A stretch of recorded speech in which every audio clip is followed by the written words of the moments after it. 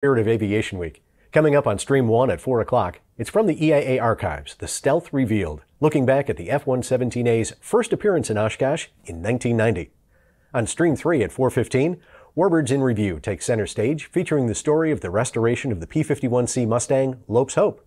And at 4:30, on Stream 2, U.S. Air Force Captain Kristen Wolf discusses flying and commanding the F-35 Lightning Demonstration Squadron. For a complete schedule of events, visit eaatogether.org, and also check out the additional presentations and specials hosted by our virtual exhibitors. Remember, all of our presentations are also available on demand. Hi everyone, and welcome back to the live workshops here at EA Together. My name is Mark Forss. And I'm Joe Norris. And today, this session, we're going to be talking about woodworking and wood construction for aircraft. It's truly one of the first original methods of building an airplane, going back to the Wright brothers. Well, even beyond that, I mean, even when they were still working with gliders and everything, you know, up through the early powered aircraft, everything was basically wood and fabric.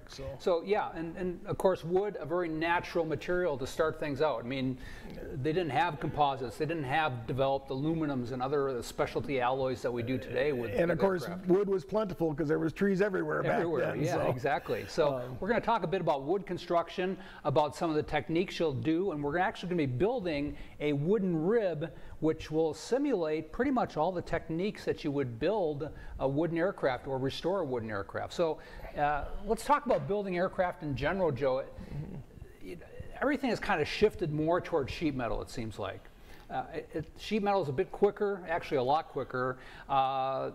The materials from the kit manufacturer are already done, so there's less work involved. Right, it lends itself a lot to their computer-aided, you know, construction techniques too, for cutting parts and duplicating parts and all that kind of stuff. I mean, wood is much more of a hands-on, individual, you know, parts-making process. So it's not, it doesn't lend itself quite so much to the modern day, what we call an aircraft kit of today. Exactly. So the kits have been getting away from that. There's still some classic kits.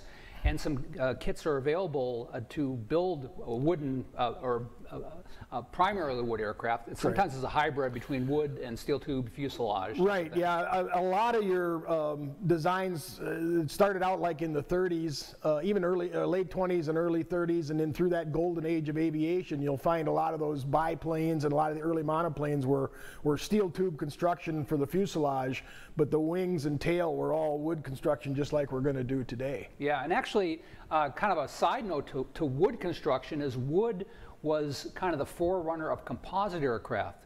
The KR series was a hybrid of wood and styrofoam and fiberglass. Some of the early Rutan designs were actually made of wood, like the Very Big. Yeah, Very Big and had a lot of wood construction in it, absolutely. Yeah, that was kind of the progression from the all wood construction to that combined wood and composite, and then of course, especially Rutan went all the way into the first the moldless composite, and now of course all the very high technology molded composites that they do today. Yeah, so in many respects it was kind of a proving ground to the more of the advanced stuff. So very much a stepping stone from the old school technology to some of the advanced stuff that we're doing today. Right, exactly. And while it's true that you don't get the real sophisticated kits like you do in some of the metal aircraft, the upside of wood can be the fact that it is really the least expensive material to build an aircraft out of, and it is the least demanding as far as specialty tools goes. Yes. So if you're really looking to build on a budget, you're looking to really keep your costs to a really, really low rate compared to a lot of other kits, the wood aircraft are still very, very appealing in that regard. Well, that's true. And some of the things they're doing now, in fact, some of the things that we incorporate in our little project with laser cutting of wood. So there are some laser cut parts made of plywood and other materials. So they have been using some of that newer technology and bringing it into the wood aircraft. Right, very much so. Yeah, the laser technology, as far as, like you say, cutting out parts, has really been you know, across the board in the aircraft industry, where it's metal or composite or wood or whatever. That really is really a leap ahead as far as the ability to make some of these parts. Yeah. So when I think of a wood airplane, I think of something that is an organic thing. It's gonna essentially, for lack of a better word, rot away. But that's not really the case, because we see a lot of aircraft that were built in the 20s and 30s still surviving till today. So what makes that better, or what makes wood aircraft survive over a long It really is about how you treat the wood after you do the initial construction. For example, here at EAA, many of you might have been here and seen our Travel Air that we give rides at Pioneer Airport. Yeah, right. We just over this last winter, we took the fabric off of the wings, the lower wings, and did new fabric, and we found a lot of that construction in there is the original 1929 construction, and it's just as good today as the day they did it, because they treated it properly. They treated it, yeah. You use your proper varnishes and make sure everything's sealed up so you don't get moisture impregnation in there and get possible insect infestation. If you seal that wood up properly with the proper coatings, it literally will last. I mean, it's a memory item. It doesn't. You can't. If you bend it like metal, you can bend it to a certain amount and it'll stay bent. Yeah. Wood, it'll bend that same amount and flex back to where it was. They call it a memory item. Obviously, you bend it too far and it'll break, but so will the metal. Right. But wood is very, very retentive of its original shape, and it's very flexible. So a lot of your earlier aerobatic airplanes, for example, were wood because they had that flexibility, that ability to stand those loads and return to its original shape. So even in modern aircraft today, it does have a place in certain applications. Yeah, and it kind of transfers over. I mean, if you see like when you're speaking of that, I'm thinking like the Voyager aircraft and the wings, how they flexed up on initial takeoff, and even some of our modern airliners moving like that too. Right. So it all kind of today. I guess what I'm saying is all those kind of high tech things still tie into this very low tech and very basic original construction. Yeah, absolutely. It all goes back to those original aircraft that were designed and built out of wood, and then everything built on that all the way up to all this super high-tech stuff that we see today. A really big foundation to what we fly today. Exactly. There's no doubt about it. Exactly. Yep, that's true. So we'll talk a bit more about how we preserve wood a little bit later on in the program. But you did mention that it is one of the lowest tech in terms of tools. We're just using basic woodworking tools, and in fact, there's not a lot of workshops available. In fact, the EAA Sport Air doesn't have a specific wood workshop. We do incorporate it with some other things because what we found is people are so comfortable using these materials. They've literally, to some degree, have grown up using tools and working with wood, so they just dive into it. Yeah, your junior high and high school carpentry classes. Doing projects in your own home. Working on furniture or cabinetry or something like that. It really is the same techniques that you're using.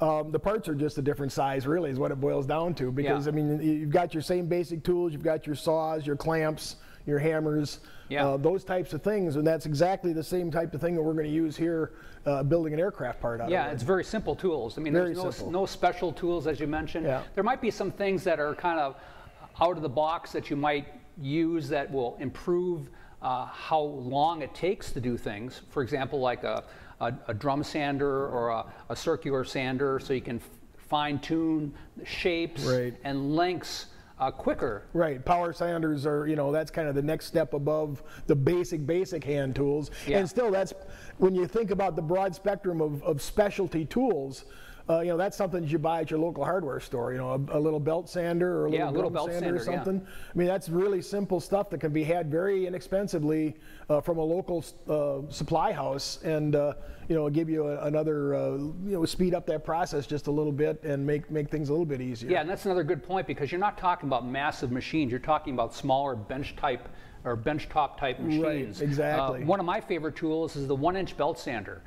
It's only about this big. I think when I bought it a few years ago, it was like $99 on sale. Right. And I use that for everything, all of my wood projects, but everything else as well. It's a very versatile tool. Right. And one of the ones that I have not only has the 1-inch belt, but it also has a circular sanding pad built into it. So you get multi-operations out of that. Yep, I have a larger version of that. It's not the 1-inch wide, but it's a 3-inch wide belt, and it has the disc sander on the side, so you can do longer stuff on the belt sander, and then you can do your fine tuning of your shapes and that on the disc. And I mean, that was a handy thing that I bought at one of these discount tool houses for probably $50. Yeah, I mean, it's just a real simple little tool. Those little tabletop tools aren't expensive. Another tool that works out really well, especially when you're dealing with wood. So with wood, we're dealing with large wood pieces, but we're also dealing with sheets of wood like plywood. Yep. And it really helps to have a bandsaw sometimes, rather than say a jigsaw or something else to cut out those intricate shapes. Because sometimes you're doing some, for example, like a nose rib here.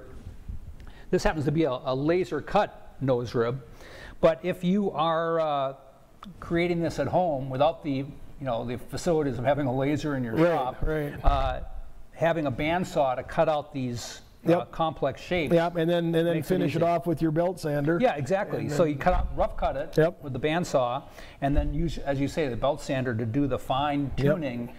Which all could be done by hand, obviously, as well, but it just takes that much longer. Well, that's right. Yeah, you could do a sanding pad or a file even. Exactly. To do it. But yeah, the belt sander, the little drum sander, even a little Dremel tool just to get into that in that final little inner curve there. That's an excellent point, because that's another real handy tool for everything. Is the Dremel tool. Yeah, you get into those small little curves.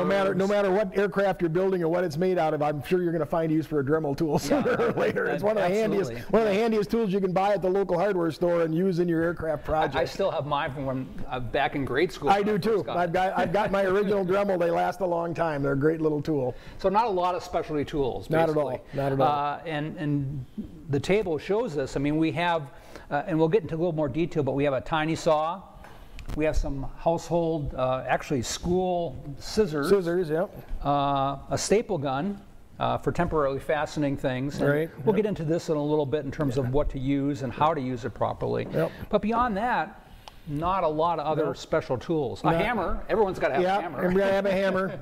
You don't really need a really big hammer in this case, but a hammer, any normal household size hammer will work. Maybe some clamps. Yeah, some clamps. And clamps today, we're really at a benefit today of some of the technology. Now, not only do we just have like the old C clamps that you used to see in your old metal shops years ago. Now we have the spring clamps. And you've got the ones that are the bar clamps where you can slide them back and forth and adjust the size. And I mean, there's lots. And again, those are all available at your local, big box supply store or your local hardware store has all of those things right there in downtown. You don't even have to order it. Exactly. And I've even seen people use clothespins for clamps. Yep. On a smaller part. How simple and how inexpensive can that be? Right. Exactly. I mean, it's just very, very.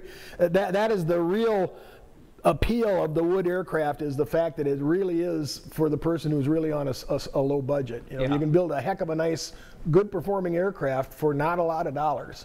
And what I found, and this is kind of a side note, is when you're working with wood, because it's such an organic material, I mean, there's a feel-good feeling about it. Smells good. It smells and it feels good. Yeah, exactly. I mean, compared to like composites or sheet metal or some of the other construction. Yeah, and the only thing you have to watch, if you're doing it in your basement or in your house, the only thing you have to watch for is the dust. When you're sanding or cutting, that's really the only thing you have to kind of watch to clean up after yourself a little bit. And if you check our Hints for Home Builders out, we've done a couple of different videos on dust collection and different techniques you can use with a simple shop vac to get rid of a lot of those things. Exactly. I did one a couple years ago where we have a dust collection table where you can sand and cut and grind. Draws the dust in and away and helps to minimize that. Exactly. I just did another one recently where we are using a furnace filter and a fan drawing the air through the furnace filter. Sure. And that's going to clean your shop air. So those sort of things help to minimize that. And I mean, that's really the only downside. Yep. And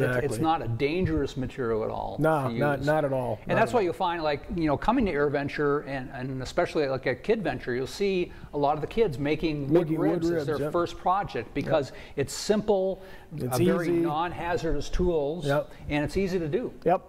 Yeah, a very good introduction into the world of aircraft building, for sure.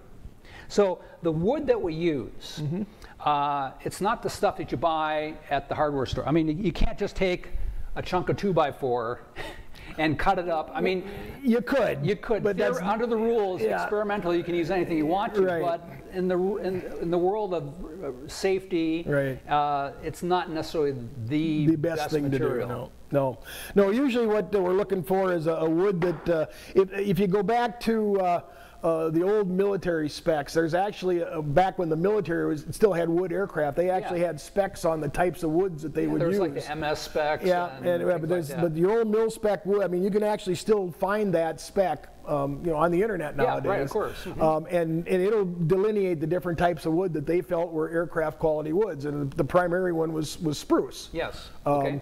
And we still use a lot of spruce today, although it's getting harder to get because spruce trees don't grow as fast as we can cut them down. So, well, yeah. So because of that, we've now found ways to substitute Douglas fir and some mahoganies and even some ash. There are some places, depending on what the structure requires, strength-wise and stress-wise, there's a lot of different options you have there, but it's still, you want to get those woods from a specialty wood supplier, because then you know you're going to get the quality and the grain structure and everything that you want, rather than just going down to a local lumber yard and starting to cut up your 2x4.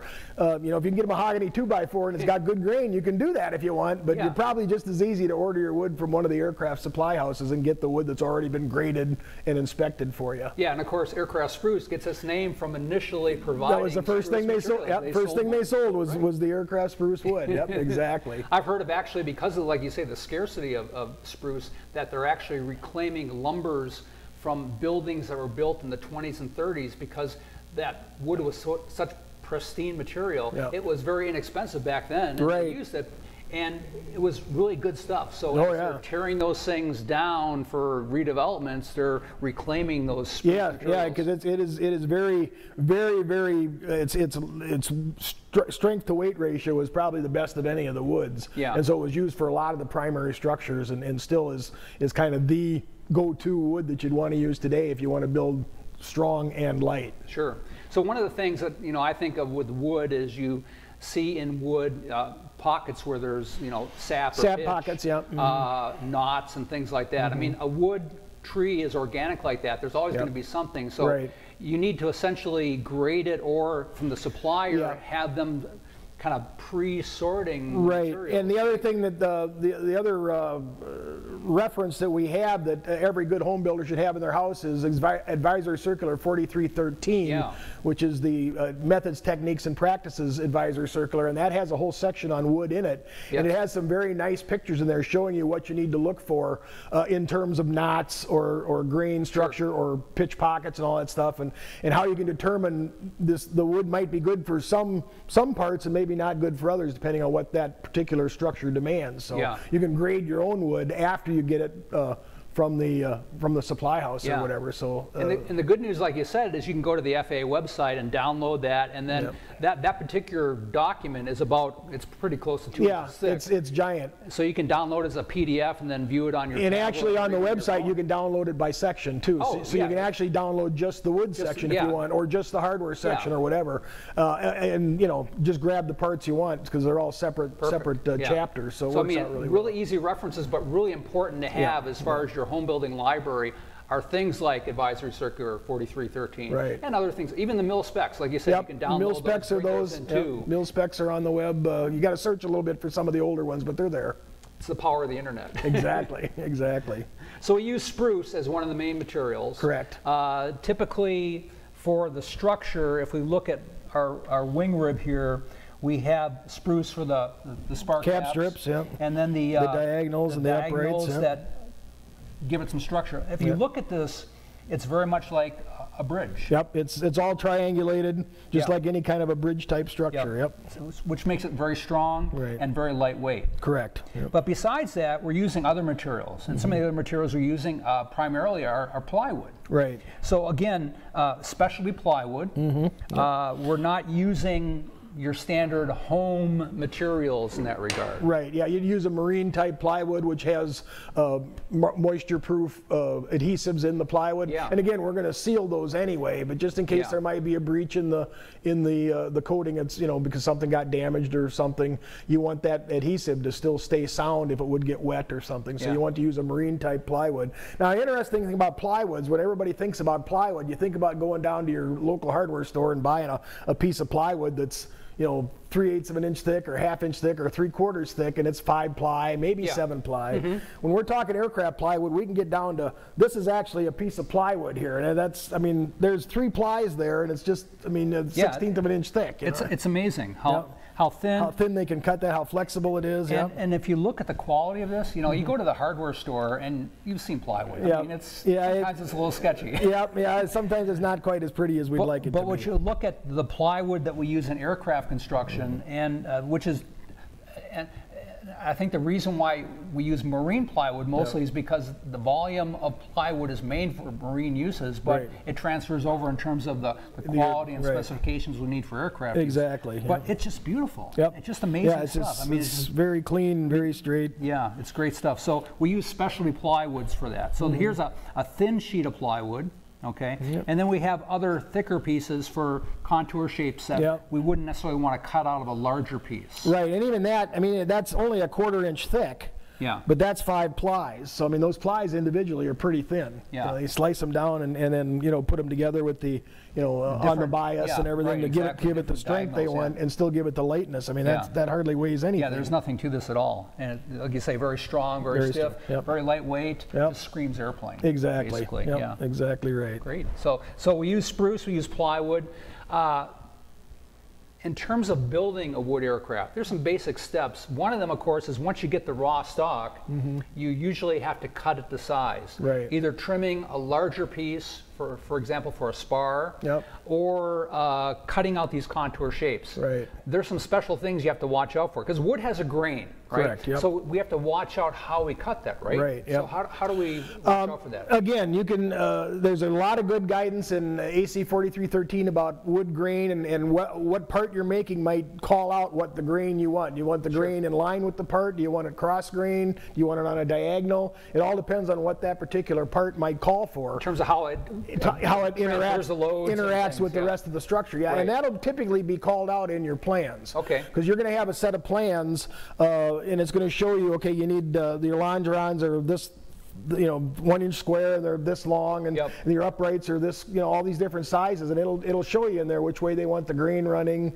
and where they want the joints, like, because sometimes you might need to join a part, and there's specific ways that you need to do that, again, called out in 4313 and on your plans that you get from your plans vendor. Sure. So all of that stuff, you can research that and find out exactly what you want to do as far as picking the right piece of wood with the grain that you want and everything else to make sure that you've got that part that'll carry the load that it needs to load. And set the right way and everything. Exactly. Like so basically then we have our sheet, we lay it out as we need to do it, and then we have to cut it. So as we mentioned before, we can use a bandsaw, worst comes to worst, a jigsaw, or maybe use a little handsaw if it's smaller parts like that. Or even a router. Even a router, a router is kind of like a next step up. There's not everyone has a router handy. If you've got one, they work out great for some of these things. Again, like cutting in the interior part of this, that could be done with a router as well. Sure. So lots of different ways that you could use that if you have a router. Certainly not something you need to go out and buy just to do this. If this is the only thing you're going to do. So there's lots of different things that you can do to lots of different ways to skin that cat, as they say. So we cut the parts out, and then we're going to get them ready to essentially assemble, right? Correct, yep. You want to make sure that, obviously you want to get rid of any long splinters. You want to make sure you don't have any crack. I mean, really inspect the part, make sure there's no cracks and no splinters, no long strips of wood that have been stripped out during your cutting process or whatever. I would take and make sure that you don't have any little rough edges sticking up that you're going to run through your finger after you start assembling the part.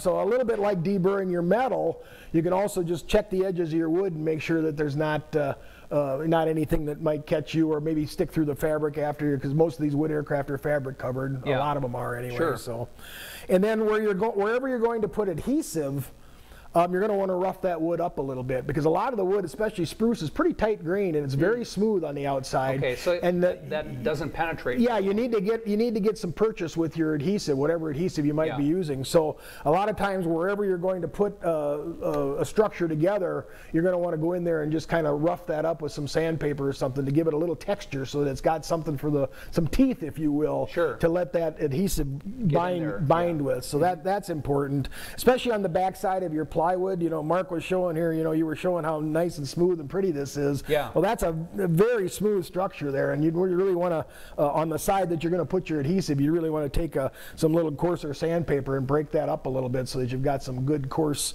material there to get a hold of. Get the adhesive to get some grip to it, mechanical bond to it. Exactly, exactly. So that's kind of your prep work there, is to make sure that on the areas that are going to get adhesive, you want to make sure that they're roughed up a little bit. bit. You want to make sure that everything fits pretty good.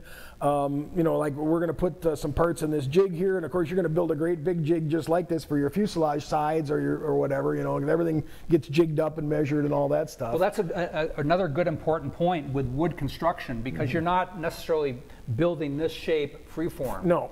And you have to get all these exactly the same. Exactly. Yep. So you need some sort of jig or fixture that you can essentially make replica parts. Yep. Which you also build with wood. With wood, right, exactly. Typically, anyway. And make it really easy. Yep. So this is nice. This particular sample is typical of an aircraft wing rib. Correct. Okay? Yep. And what's nice about this is this particular wing rib is just a standard Hershey bar style wing. Yep, yeah, it'd be a constant chord wing like a Cub or a Champ or something like that would have, or a lot of your early home builds. Which is great because you whip out 26 or 30 of these. Whatever you need out of one jig. Now you see some of the more tapered aerobatic aircraft and some of the biplanes, they use a wing that is shaped to it, and then you have a problem because now you have to make a jig for every pair. Every pair. Yeah, you have one in each wing that's going to be identical, and the next one's going to be a little shorter, and the next one's going to be a little shorter. So you do end up, in some cases, if the aircraft gets a little more complicated, you do end up building multiple jigs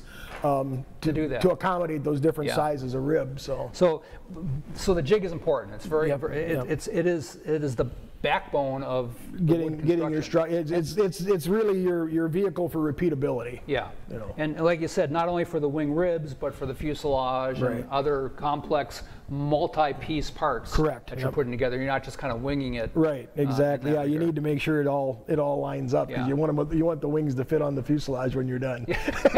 Exactly. So good practice would be to go out and buy a balsa wood airplane kit and put it together and practice a little bit. Yeah. Right. To get kind of a feel for how that goes together. Exactly. So basically we cut the parts, we trim them, and then we're fitting them up. Right. So one of the things in terms of fit with regards to the adhesive, now there's different kind of glues, and we'll talk about that in just a little bit, but you want to have an area when you're putting pieces together. There's enough for glue, but not so much that the glue is more predominant. You don't want the glue to become the structure. Yeah. You want the glue to hold the structure together. So you need to leave just enough gap in there to have a thin layer of adhesive so that it can grip both parts, but you don't want to be filling huge gaps with the adhesive because you're going to lose strength. Because you don't want to have the adhesive be the structure. Exactly. Because there's no real structural rigidity to the adhesive. Exactly. Yeah. The individual parts need to bear against each other to carry the load. Yeah. And the adhesive just holds them in place. So that's the trick too. Is when you're cutting and fitting, there's a little bit of a technique to get everything close. Yeah, you don't want to have, but you don't want to get it too tight. When we're putting these parts in this jig, you don't want to have to drive them in there with a hammer because you've got them so tightly together. You want to be able to set them in there and they'll fit, but you don't want to see big. Pretty much any way I want to if I need to do that. And these are just a very inexpensive pair of kid scissors from school. Yep. So scissors, high tech. Yeah, very high tech. 99 cents. Exactly. We have a saw. Modeler saw. Yeah, so this is a saw they use. It's called the Atlas Super Saw. And this is great because it's easy to grip. It's designed for cutting train track. So if you're building a model train, railroad, you're using this, and it's lasts very long because it's designed to cut the metal rails of the track. Right. So it works really nice for our wood, our spruce, and it'll last forever. So we have this is a tiny saw. Now you can use a tiny hacksaw. You buy that at your local hobby shop. Yeah. Or even a hardware store might have one. Exactly. Yep. And then we need something to hold it together. We talked about clamps, but there is a different way to kind of hold things together. It's like a clamp.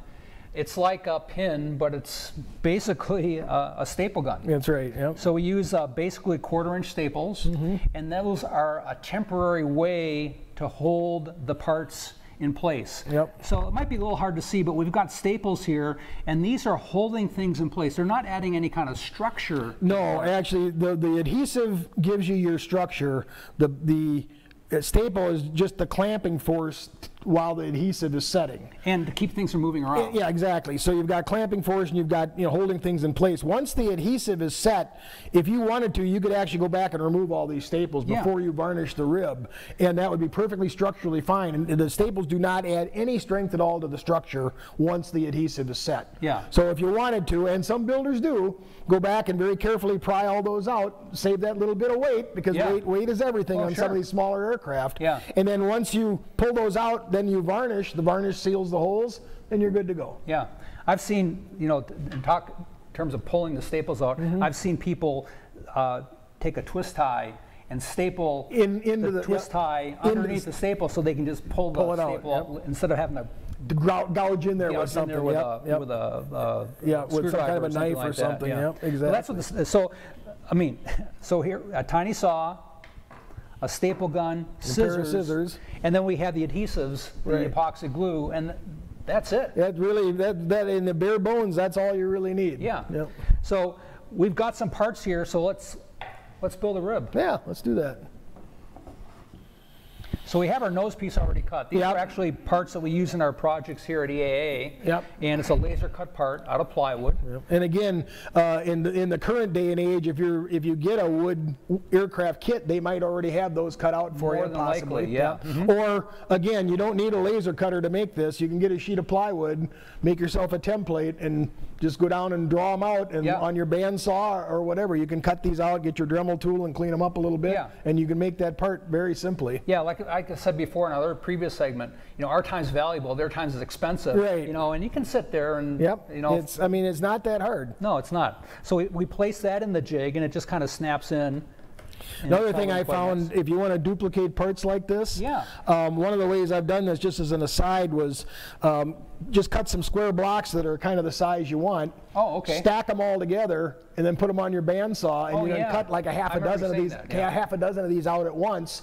And I use I actually make a template out of a thin sheet of aluminum, and then I can just lay that template on top of this piece of wood, take it in my saw or my sander, and use that template without worrying about making the thing too small or having to follow a line or whatever. I mean, there's some really handy little things you can do that don't cost you anything but a little bit of time to make a pattern. And a small investment. And a very small investment. So the two words that I keep on hearing are bandsaw and belt sander. Yep. That roughly for $200, about $100 a piece for the little tabletop for a nice ones. You have everything you need, and it will save you a tremendous amount of time and give you much more accurate work than doing it any other way. Right, and those tools are still in your shop when you finish your aircraft project for any home repairing or whatever you want to do. I mean, they're handy tools to have anyway. Exactly. So certainly not something that you're going to buy once, use for the airplane, and then put on the shelf. It's something you'll use again and again. Sure. So we have our nose piece in. That's the easy part. That's the easy part. Yeah, we're on our way. Now we need to get our sticks. So let me get those out. Yeah, whatever you did with them. Yeah, I have them over here, I think. So we'll get our what we call our cap strips, which are the long pieces that form the top and the bottom of the rib, the length of the rib, and then we'll use that same material and we'll start cutting out our uprights and our diagonals. So we kind of cheated here because we got the material already pre-cut. Some people will buy basically a standard board and then use like a table saw to cut them. Right, you could actually rip these out of a board if you wanted to, or you can buy long lengths of this 1/8-inch square material from some of your aircraft supply places, then just cut whatever lengths you want. And that's what we've done here. Yeah, exactly. So again, we want to look at our grain and make sure we're going to bend along the grain, and now we're going to have to trim that off there. Yeah, so we take our little railroad saw. Yep. And I'll let you do the honors. All right, and we're just going to very carefully. And we're keeping a pretty nice gap here, but there's a relatively tight joint, rather, just enough gap for the adhesive to get in between things. Yeah, I'm going to take that out of that jig. Yeah. So here's another cute little jig here, and we're going to move this around so you can see it. So what this is just, I'm going to show it at an angle real quick. If you see there, we have a board and then another piece of wood underneath, and that actually helps to hold it against the table while we're sawing. Essentially, it's a third hand. So instead of moving it around all over the place, it's holding it, and then we have it at right angles and also at other angles. Yeah, so we can cut our parts. We can cut it, make it really, really quick, easy Hit my spot cuts. there. Yeah. And there you go. Great. I mean, about Boom. six swipes of the saw, and I'm boom, already through you're done. it. Yep. So we can put that in place.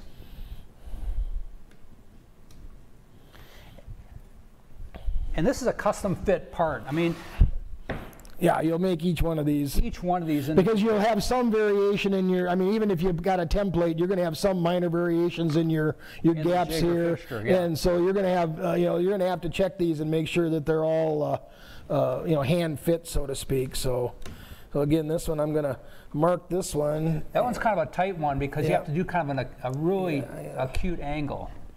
So I'm going to try to get, and this is one of them places where if I miss this cut just a little bit, I'm going to miss it a little long if I'm going to miss it at all. And that way I can take it on my sander and just touch it, or maybe just with a hand sander Yeah. to get the final fit that I Right, you don't want to so. go too short. Yeah. You can't put it back. No, it's hard to put them back together. Which I don't know if I can do that in this thing or not, but we'll try it here. I don't think I got an angle that'll do this angle. But again, once you get it started, it's not going to cut pretty quickly. There we go, just that quick. Clean that up a little bit. Yeah. Whoops, get her in both ends. Look at that. It's like it was meant to be. Perfect. And there's still, I mean, it's close, Yeah. but there's enough gap in there that we can And get through it. this joint right here is not the only thing holding this together. You've got this big gusset on each side, which is where the Exactly. actual carries the Yeah. load. So you do want a halfway decent fit. You don't want a great big gap there. But again, the gussets are helping carry those loads throughout these parts. So. Yep. So the challenging ones are the diagonals, of course, because we have multiple angles. So I'll try this one. So actually what we want to do is Yeah, do we're the going to do uprights the first. upright first. Yep, do So I'm the- going to start there. And then use our little fixture. Yep. And it's not quite straight, it's at a bit of an angle. I'm going to slide that over just a little bit here. Trying to follow my mark. These little saws work so nice. Oh, those I are mean, it's just slick as can be. Yeah. Yep. so we get that in. Let me flip that around. Yep. Get her we so have that the you right- got the angle in the right direction there. Yeah. There she goes. There we go. Great. Now Perfect. the tricky one here is this diagonal because we have 1, 2. Yeah, put your upright in Three there cuts. first so that you got. Yeah, we'll get that set.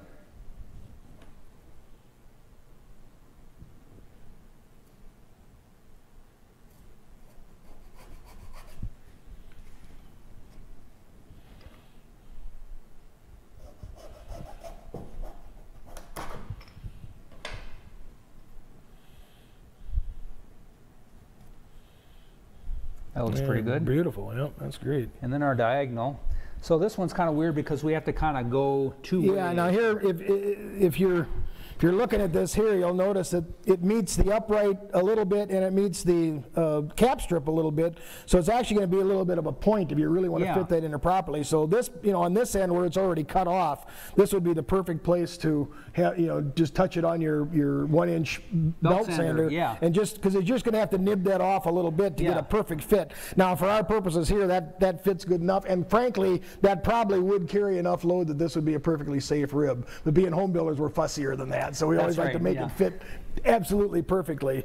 Literally, when you take apart some of the really old vintage aircraft that were built in factories, I mean, they were building airplanes as fast Really as they quickly, could. and they didn't spend they time didn't on worry that. about fitting down to that level. I mean, Right. a lot of that stuff had some pretty good gaps. But again, the gusset is carrying a lot of the load, so it's not just That's a huge part of it, It because is, that gusset takes up a lot of area. exactly. So, I mean, Yep, that carries, little bit. carries that load across all the parts. Well, just for time purposes, Yep. we'll just kind of leave that one Yep, like it is. Yep, exactly. You get one end, and then you have to work on the other end and kind of get, again, the same kind of thing Yep. where I'm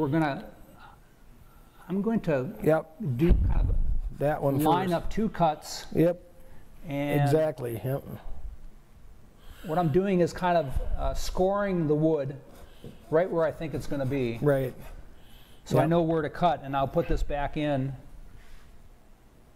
and then I will cut it.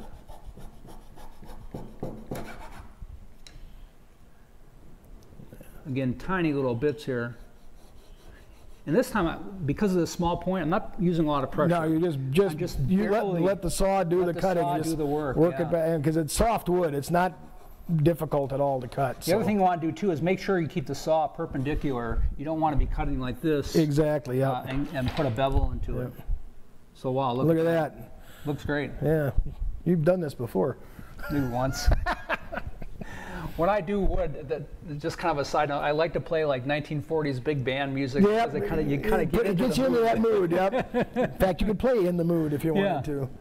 And there'd be so let's do one more, and then we'll talk about those gussets and how we put those together. Okay. Yeah. I'll let you do that one. All right. You didn't do any uprights yet, so it'll be your turn. I can handle that. And we just carefully see where I want that cut to be, and I'm going to score my wood so that I've got a mark. And I'll bring it out here. Put it in my jig, so I can basically just to hold it. Yeah. We need a stronger bench, I think. A couple of swipes of the saw. Look at that, just as quick as that. Boom. And we want to go in this. Oops, I got to go the other way. And angle there a little bit. There she goes. Boom. And we're there. Yeah, so we've started this, and we've got pretty much the first half done. Correct. There's some more diagonals and uprights that we put in there. Right. But in the interest of saving some time, we're going to leave this like it is now. Yep. And now we're going to talk about gussets in terms of how we put those on. So gussets, the size is predetermined. They're generally outlined in the plans. Correct, yep. So you have a general idea. And you're cutting hundreds of these. Right. So we have a little jig here that's actually kind of preset for the size of the gusset, where we can set this in place. Just hold it in there. And bring the scissors up to it. And we know exactly where to cut. Yep. So it saves a lot of time having to measure each one out. Exactly. So we can put that gusset. Yep, that one can go there, or it could go here. Yeah, so we're going to use our. Yeah, that one could go up there. Up there. in the corner there. Yeah, no, that's this corner. Not. Great. We'll just do another one here. Yep. This is gusset number 4. Okay, well that's this guy down here. Which one did you do in the first one? Was that number 2? I think it was number 2. So 2 goes up here. So on the jig, actually, we have the numbers set in terms of what goes where. And just as an aside, depending on how many of these you have, a lot of times you can make yourself a little numbered holder, and you can cut a bunch of these out at once, and okay, all these are number 2s and all these are number 4s. You essentially a bin. Yeah, but little bins, and in that way you can spend a lot of spend a whole day making gussets instead of cutting gussets and make a rib, and then cut gussets and make a rib. You can actually cut all your gussets out ahead of time and just have bins full of all the numbered gussets. Yeah. And you just go right down and put your rib together. And because of the way wood is, this is something you can be sitting watching football. Yeah, exactly. If we get to do that again. Yep. And then be snipping gussets all afternoon. Very simple. And then just put them into the bins and away you go. So it isn't something you have to be out. Right. And it's like we talked about before.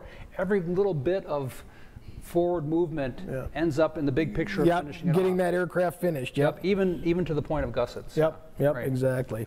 So yeah, and then you would make all your gussets, whichever numbers you need, in all the different locations, and then once you get your diagonals, your uprights, your cap strips, everything's in the jig. You get your gussets are all done, then you would go ahead and start your adhesive and your stapling. Yeah. Yep. So let's do that. Let's do that. We have the adhesives here. So we're using the T88 adhesive. It's an epoxy adhesive, so you want to protect yourself. You want to make sure you're wearing some physical or mechanical protection so the epoxy doesn't get on your skin. So we have, in this case, some nitrile gloves. Thank you, sir. Yeah, and a lot of people don't think much about this. If you're going to do it a little bit, people say, oh, that's not going to bother me. I don't have any problem with epoxy.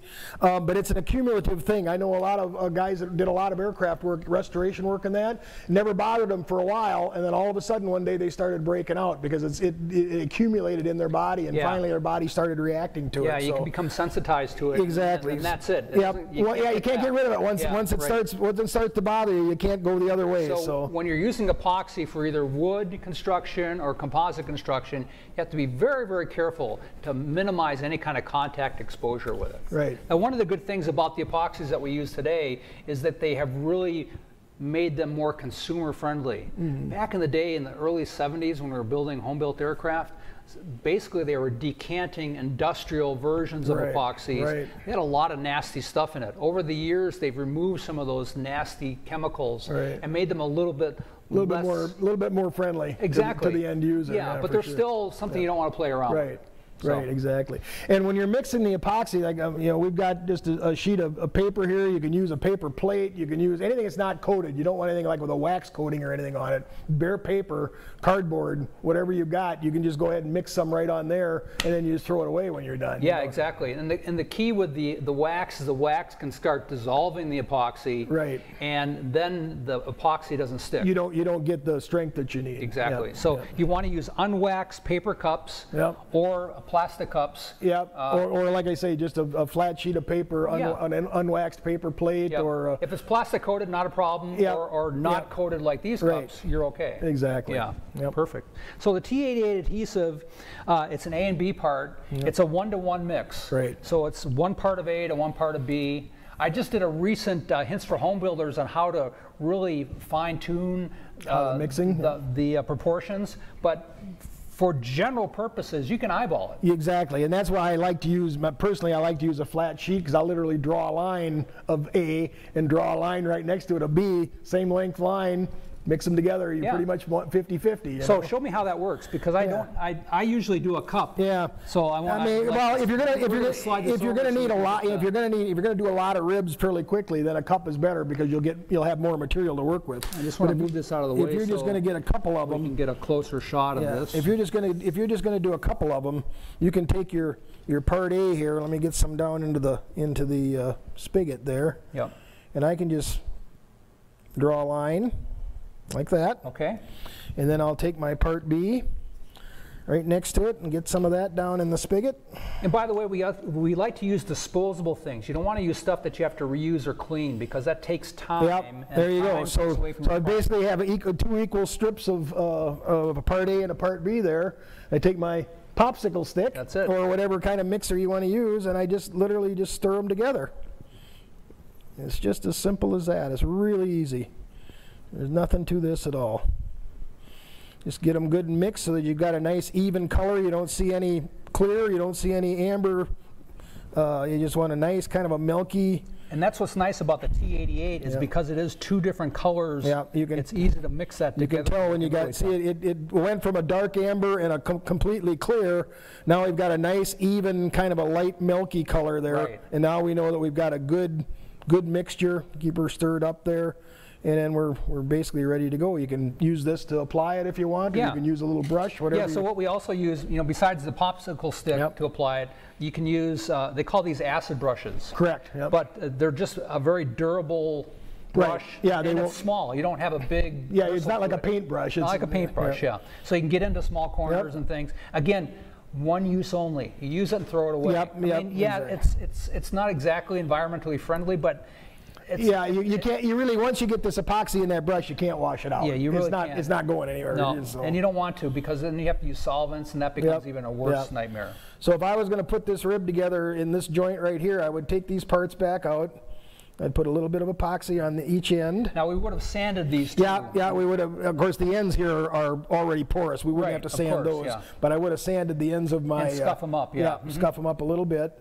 And then I'll just put that in there with my epoxy on it. If I can get it in there. I took it out, so it should fit. There it goes. And then I'd do the same thing on my, I want to make sure I put that in there the right way. Put a little bit on each end. A little bit on the ends here. Just not much, just a nice thin layer.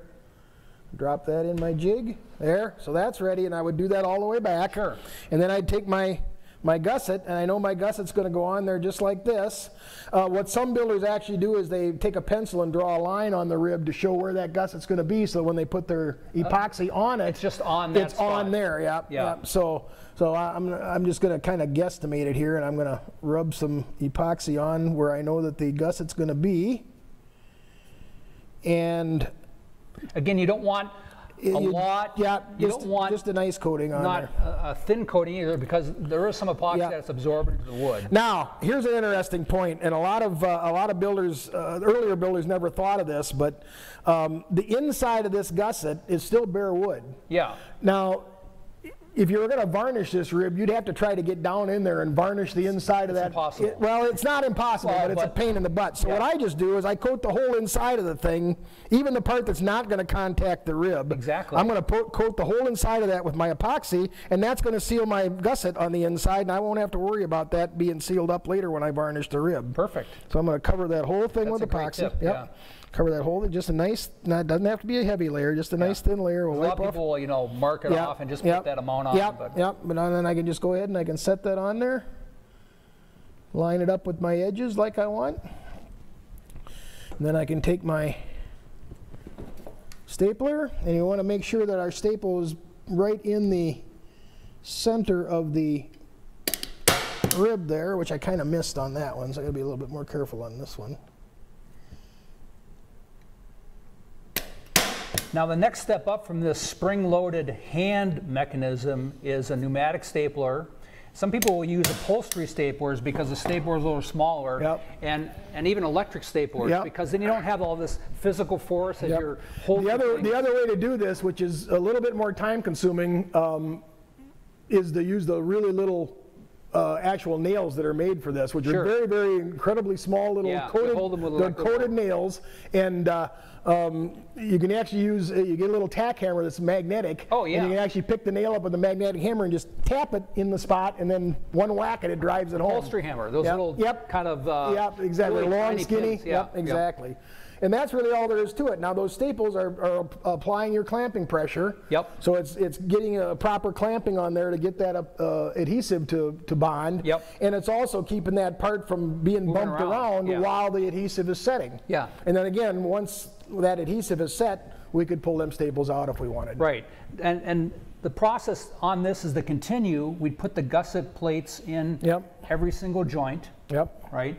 And then what we're going to do is, once this side is done, we have to carefully remove it from the fixture. Which is why you want to make sure your fixture isn't going to bond with that adhesive. That's why you coat your fixture with linseed oil or car wax or something like that. So we're basically going to take it off, and then we have to flip it over because the gusset plates have to be on the other side. Right. But now you don't have to worry about holding everything else in place, because the gussets that are on your first side hold everything in place. You can just lay it on your bench now and go ahead and put your gussets on the opposite side. So what a lot of builders will do is they'll get one going, say in the morning before they go to work, they'll put a rib in the jig, put all your gussets on. They come home for lunch, they'll pop that one out, flip it over, put those gussets on, put another one in the jig at lunch, and then they come back at home at night and they can pop that one out, and of course they can spend some more time in the evening making some more if they want. But literally in just a few minutes you can build 3 ribs a day just by doing it that way. Morning, noon, and evening. And that just adds up after a while. Exactly. So lots of different ways to do it. Yeah, I mean, everyone has their kind of process. The process they'll get through, fast, slow, or in between. Doesn't matter. No, it doesn't matter. At the end of the day, you're going to have a quality part that you can use on your airplane. Exactly. So once we have this done, we've removed the staples, and we talked about protecting it. So we're going to protect it with some sort of coating. A varnish of some kind, either a marine varnish of some type, or an epoxy varnish nowadays. A lot of people are using epoxy varnishes as well. So again, epoxy implies 2 parts. So it's you mix an A part and a B part. It's just a liquid paint, essentially. Exactly. A very thin version of this right here. Same chemical process, just a different viscosity. But or you can go back to your old marine varnish, which are a true varnish product, and you can use those as well. And that's what was used on the Travel Air that we just took apart, that was done in 1929. And we could still see the original build marks underneath it. It was perfect condition. So if it's done properly, it'll last a long, long time. So one of the things you have to watch out for in terms of when you're coating, that depending on the covering system you're using, if it's a solvent-based covering system, you want to make sure that the solvent is not going to attack whatever coating you have underneath. So that's why a lot of people do go to the 2-part epoxy. Because it isn't attacking and most of your covering systems, whether it's polyfiber or Stewart's or whatever, they'll recommend what type of coatings they want underneath there. So you'll be able to get some direction on that right from your covering process. Because you don't want your coating system to mess up your underlying covering that is essentially encapsulating and protecting and preserving the wood for such a long period of time. Exactly. Yeah. Exactly. And then those are the main steps. That's basically it. Well, if you can do this, you can build an entire airplane out of wood, because literally it's just various different sizes and shapes of that same process right there. And we talk about this a lot, but it is truly that this is not hard stuff. No, it's very simple, very basic. Lots of little steps like this add up to something adds very, up to it. And again, it didn't take us that long just to do this. No. I mean, this is not something that's going to take a long, long time for you. You're going to be able to put these parts together in a relative, reasonable amount of time. It's not going to be bad at all. So we talked about some of the resources that are available to you in terms of building wood airplane. One is AC 4313. You can either buy it as the book or download it from the FAA website. Of course, EA Hints for Home Builders. We have a lot of good hints on how to do this, but also connecting with an EA chapter, and in your area an EA technical counselor that can oversee your work. And there are counselors that are specialists or have had a lot of experience in wood construction and sheet metal construction, composite, whatever it might be. Exactly. And as you go further, once you have your airplane constructed and are ready to go into the flight test phase, we have the EA flight advisors. Just a host of lots of great reference and good background information. And of course our EA books and videos too. And just your local chapter, there's lots of people that are in the chapters. They might be A&P mechanics or experienced builders, and of course they're all there to help. That's what the chapter is all about. You know, it's part of the camaraderie, getting together with people. Part of the EA family. Yeah, as compared to watching or just reading or doing something like that. It makes a huge difference when you, you know, like we're doing here, just talking and we're uncovering questions and answering questions that we didn't even think about. Exactly. And that's a big part of it. I think that's it. I think we should build a wood airplane. I think we should build a wood airplane. There's lots of really cool designs out there in the wood airplane field, so don't discount it. If you're thinking about building an aircraft, this can be a really economical and a fun way to build an airplane and get a really nice performing airplane when you're finished. And it's a lot of fun. And it's a lot of fun, Thanks for watching this hour's workshop video here at EA Together and the Spirit of Aviation Week. My name is Mark Forss, along with... I'm Joe Norris. We'll be back tomorrow with another series of workshops. Check the schedule for what's coming up throughout the week. We're doing this twice a day live here from EA Oshkosh. Thanks, everyone. Take care.